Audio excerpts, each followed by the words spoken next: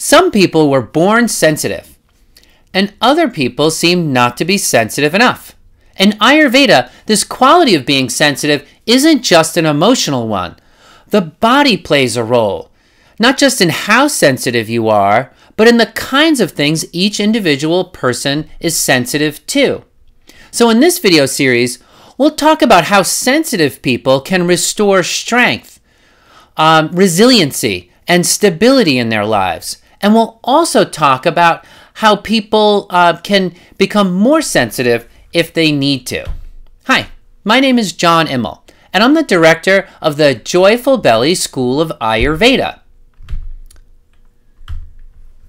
In Ayurveda, the quality of being sensitive is part of the subtle quality, and that's called Sukshma in Sanskrit, in the ancient Ayurvedic classical texts. So Sukshma is a word that means uncovers or opens, and you could use this word in the sense of having an open mind, like a Sukshma person is a very open-minded person. You can also use this word Sukshma to describe fully revealing something in all of its subtlety. Like a person who has a lot of Sukshma quality might be very perceptive, or also might be very receptive. In English, we use the word subtle, which is the English equivalent of the word Sukshma, to talk about something that is so delicate or precise that it's actually difficult to analyze or describe. In other words, something that's very subtle might be something difficult to understand, or that cause and effect are very mysterious. So in English, we say a person is subtle if they are aware of fine distinctions or can perceive the full effect of an action. Sometimes we might use the word subtle to talk about a person who's crafty or cunning, who's able to use cleverness and indirect methods to achieve something. We might also, or actually the most common way in Ayurveda that we use the word subtle as practitioners is a person who's easily affected by things, either their environment or an herb or a pharmaceutical, or easily affected in relationships, that kind of thing. So subtle is one of the 20 gunas in Ayurveda that's used to characterize people.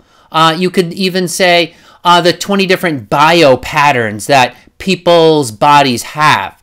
And so we can use this bio pattern, subtle, to characterize a person, a disease, or a medicine. We could say a medicine was a very subtle medicine, or that disease had a very subtle effect on the person. And the opposite of subtle, the opposite guna of subtle, is gross or materialized, or large, and the word for that is sthula in Sanskrit. So on the one hand, we have subtle things that are small, immaterial, and then on the other side, we have these gross, manifested, large things. And so Ayurveda is going to put these two words as opposites on a spectrum and then assess the individual therapeutically on that spectrum. And this is similar to some of the other gunas. We have heavy and light that measures the mass of something, or the density and liquidity of something that measures viscosity and thickness of fluids in the body. And so subtle, again, means something immaterial, something that's could be imperceptible or perceived differently by different individuals, or someone who's easily affected. All right, so the first meaning of the word subtle has to do with perception. What perception of meaning, cause, and effect specifically, or most often. So the ramifications and the effects of things that you do in your life are often really difficult to predict. Those effects sometimes unfold over time. If you to make a big choice in your life, you don't know how that's going to turn out. You don't know how that's going to affect your life.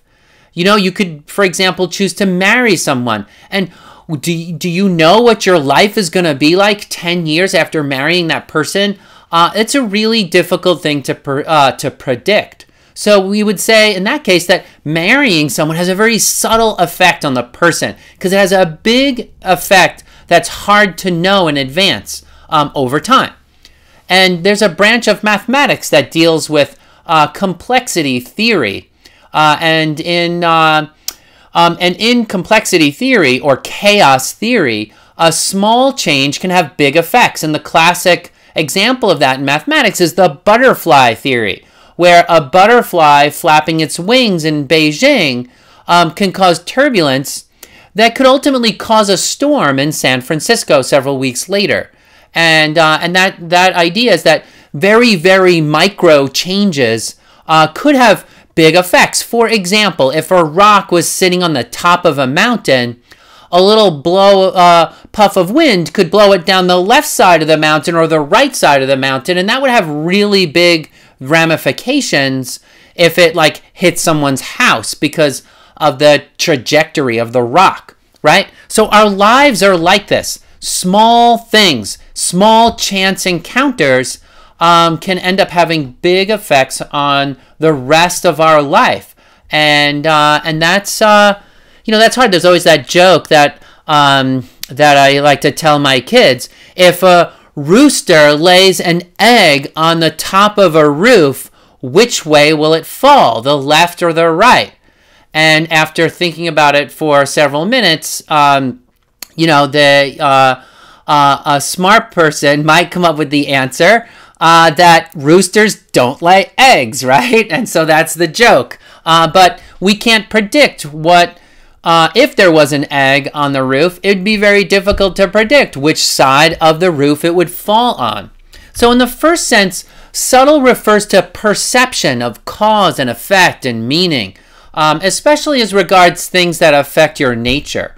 And the second sense that we use the word subtle is how materialized something is. And there's no coincidence that these go hand in hand, right? If something is materialized, like a boulder or a slab of steak or someone built a house, that's manifested, right? That doesn't exist in potential form, but exists in actual form. And for example, I could have a bunch of lumber on the side of the property that I'm going to use to build the house, and we don't really know what the house is going to look like until it's done. I mean, hopefully it looks like the architectural plans, but I could change the plans midway and build something that looks a little different. So the lumber is kind of potential house, and the completed house is the actual house, right? So there's this, how materialized is a decision.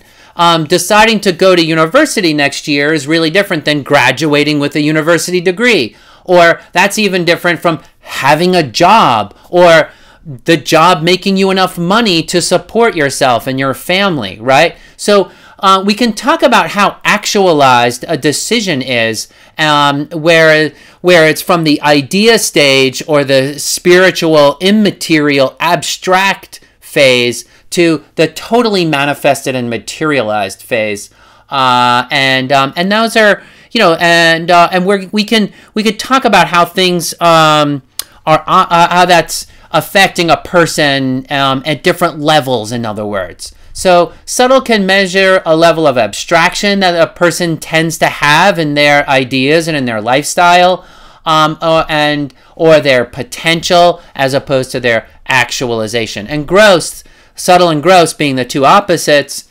Gross on the other side of that spectrum measures what's realized, actual, corporal, what's concrete. Okay? So thoughts, for example, in general, are very subtle and have big effects on us, but they aren't the thing itself, right? If I'm thinking about a cat, that's not the actual cat, right? Even if I have an image in my mind of the cat that's fairly accurate, it's still different than like touching the cat or even seeing the cat versus thinking about the cat. So thoughts only represent things. They aren't the thing itself. But the problem is often they're all we have, right? They're all we have to go on. And so we'll be making decisions based upon some idea we have of something rather than the thing itself. And that gets us into all kinds of trouble frequently because we're seeing things through the lens of our perception. So another example is our feelings, right? Our feelings are only approximations of the true meaning.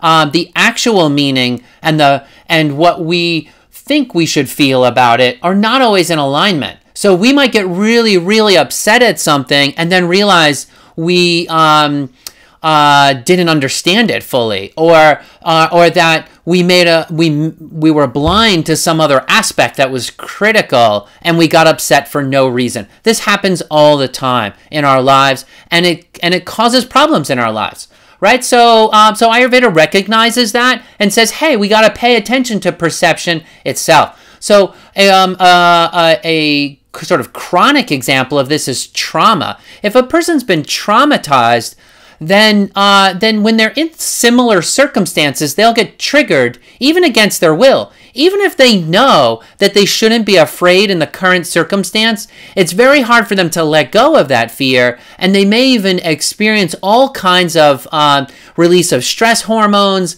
and things that get them into a stressed out state. And even though they know consciously that they don't have to be afraid. So in that sense, that's what I mean by our perception and experience doesn't always match reality. Even pain itself is subtle, right?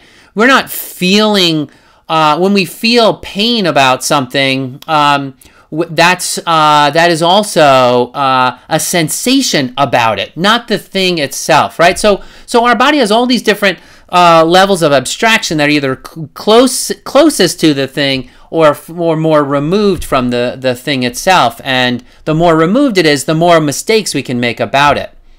All right, here's a third sense, and it goes along. Again, these are not all these different senses are kind of go hand in hand with each other. So in the third sense, subtle means the ability to penetrate all your tissues or deeply into your being, or even to alter your being or nature. So we talk about we say in Ayurveda that something is subtle if it changes your nature or essence, and that could be physically, mentally, or spiritually. For example, if you get really excited about a new idea, a philosophical idea, like, I don't know, a socialist or capitalist idea, right? Like, oh, capitalism is good or socialism is good. You're going to start making behavior changes on the basis of that new philosophical idea, and that starts to change your nature, right? It starts to change, in a way, who you are. So anything that penetrates your nature or alters your nature or essence, we would say is subtle. And on the physical side of things, anything that penetrates your tissues deeply, like certain pharmaceuticals, have a big effect on your whole body and even your emotional and mental state. Some herbs do too, and food does as well. In fact, one of the main theories of Ayurveda is that all the things you do have effects on you, and we really, really need to know that, so that these effects aren't just happening to us, but that they're consciously chosen, right? We all know that birds of a feather flock together, a popular saying in English. Birds of a feather flock together means that if you start hanging out with a new group of friends, you're going to start to think differently. Well, is that the way you want to think? What direction is that going in? Is that going to end well, right? We always want to remember, and this was a common way of thinking in the ancient world, is that we want to begin with the ends in mind, not just that, oh, hey, I like this is fun, but hey, this could lead me to a bad place. Well, I'll think about that later, right? In Ayurveda, we're going to think about that in the beginning. We're going to begin with the end in mind so that we're not too jostled by subtle things in our life. Example of something that penetrates our physical being is alcohol. There's a reason why we call alcohol spirits, right? That's because it affects our spirit, it affects our soul, and how we think and feel for a little while until the effects of the alcohol wear off. I said earlier that subtle measures a depth of understanding. or receptivity or openness to change. The nature or essence of something is not immediately apparent. Someone may have this cool new spiritual idea, and then you try it out for 10 years or 15 years, and you're like, oh, crud, that hurt me, right? Or something like that. That happens. And it happens with food too. Some new fad movement that says, hey, this has happened in the 80s. Fat is bad. Carbohydrates are good. We should all be eating plates of pasta every day because that's what health food is. Well, and then fast forward 25 years later, that's not the whole story. Now it's empty carbs are bad, but good fats are really good, right? And the winds of have changed in that area. And we saw some problems with eating a heavy carb diet. And then I'm sure 20 years from now, we'll have more appreciation of problems of a good fat diet. I don't know. But the fact is that the effects of things are a little unpredictable.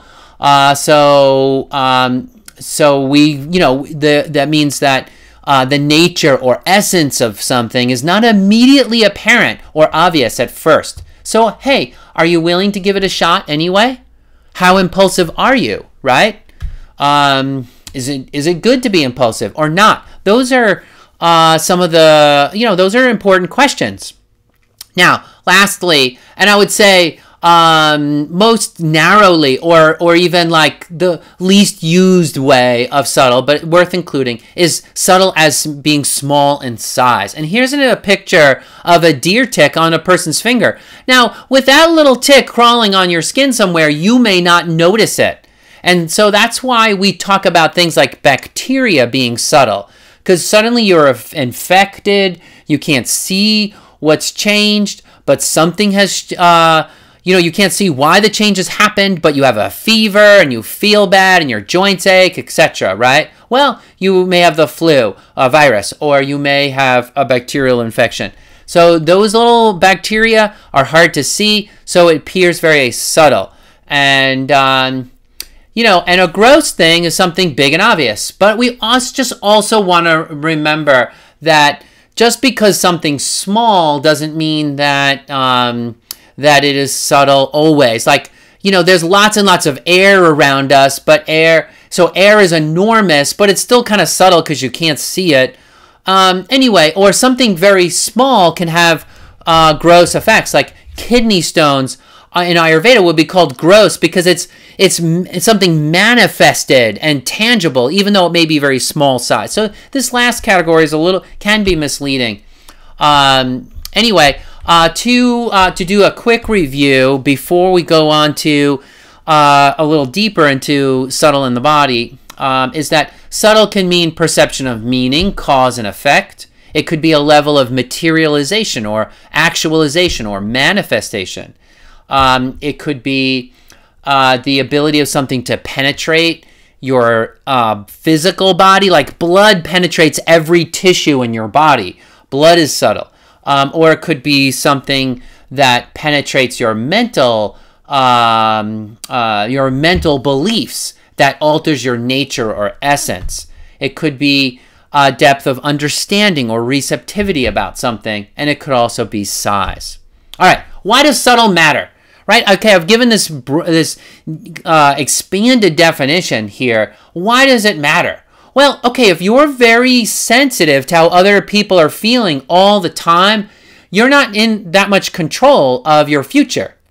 Now, of course, we want to be sensitive. We want to be affected by people, but not so affected that we lose sight of the truth, or that we lose sight of our goals, right? That we get distracted and derailed. We don't want that.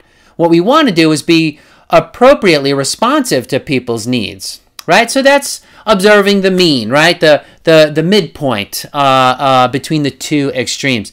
Sometimes people are easily startled. We want to know how to help them calm down, that they aren't startled by loud noises or things like that, but instead feel more solid and steady even in those conditions. Maybe a person has a tendency to be a daydreamer or a pie-in-the-sky idealist, and we want to bring their head out of the clouds and back into reality so they can make more solid choices and be more stable in their life. that they can focus on projects that are practical and fruitful and think in more concrete and consistent ways. If you're a meat and potatoes person who finds it difficult to think outside the box, we'll show you ways to increase subtle so that you can think more creatively, get inspired, even get motivated, to help you contemplate ultimate truths and see subtle connections between things. So where are you on the subtle versus concrete spectrum? Do you need more subtle quality or less subtle quality? So it is important to be aware of how things are affecting your nature. You don't want to miss the subtleties of things and then wake up and realize that you're not the kind of person you wanted to be, or you don't have the kind of life that you were aiming for, that you're suffering from unwanted side effects of something, whether it's side effects of food, herbs, pharmaceuticals, or bad choices. If you thought a relationship was going to be great but ended up traumatized, well, maybe there's a way that you could have made a more stable decision that would have improved your life instead of undermining your quality of life. So subtle is that art of studying the unintended consequences or unpredictable side effects. Even when a person has something really obvious and extreme happen to them, like an injury, right? You're like, oh, injury isn't subtle, like they broke their leg. Well, the roughness of the injury does have a subtle effect because it traumatizes the person and changes how they behave. My daughter slipped off one of those bouncy houses because there was a birthday party. It started to rain and everybody was having a good old time on the bouncy house, and she fell, slipped off of it and fell and hurt her back. And she was never as bold physically after that. It's been about 4 or 5 years now since that happened, and she is much more reserved and less risky physically since that happened. So yes, the injury was obvious, but the effect was subtle. So trauma is both gross and subtle, right? So because these things are going to be affecting your whole way of life, they're important. And it's also important to know how to influence your nature on purpose. So sometimes our nature and our reality gets influenced by accident, but we want to also know how to do it on purpose. Like, for example, a lot of people drink coffee specifically so they could become a different person, right? They don't want to be like them, their true nature, which may be a little too tired, or they might feel like, hey, I'm not inspired enough. I'm not, going to impress my boss at work enough. So I need to be different than me. I need to be a different kind of person. I need to drink coffee to get me there, right? So people drink and use herbs and pharmaceuticals specifically because they alter their internal function. They specifically because they alter their nature. And so we want to learn how to do that well. All right, you can obviously see that in this video series, it's going to be difficult. It's going to be hard to teach even, because what are we studying? We're studying unintended side effects, right? So we're studying a mystery in a way, right? So I want to disclose in advance the difficulty and really the subtlety of teaching about subtle quality. All of these causes and effects are difficult to grasp. Who can claim perfect knowledge of past and future events? Who can predict the effect of things, right? So on some level, health and all of Ayurveda is subtle. Figuring out what's good for you, what's going to be healthy for you is subtle. So we could put this whole course into this video series, and I'm going to resist the urge to do that and make it longer than it needs to be. But, what is truth? It's a hard question to answer, right? Fortunately, brilliant minds have thought about this topic for centuries upon centuries, and there are some wonderful, philosophers of metaphysics that answer this question. Well, we're going to study it a little more simply here, but we're going to do it humbly. I'm going to try my best to enumerate the main causes of increased subtle, and I welcome student feedback in this area. Subtle is actually considered to be the most potent guna in Ayurveda because it penetrates thoroughly through the whole being of the client. So it's more powerful than any other guna in Ayurveda. So this is going to be a great adventure. I look forward to going on it with you. And we'll continue in the next video with important examples of subtle quality in the physical body.